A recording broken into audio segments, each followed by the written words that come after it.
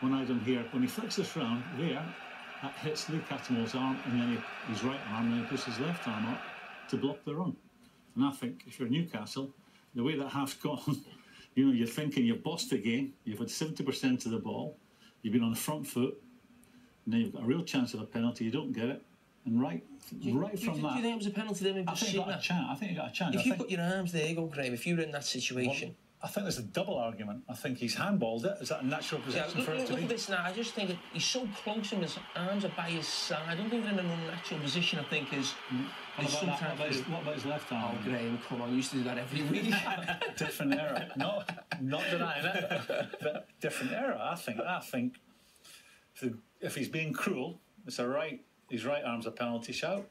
If it had been at the other end for Sunderland, you never know. But I think when he raises his left arm, that's definitely a penalty. One thing we round do the know, neck. Steve McLaren was absolutely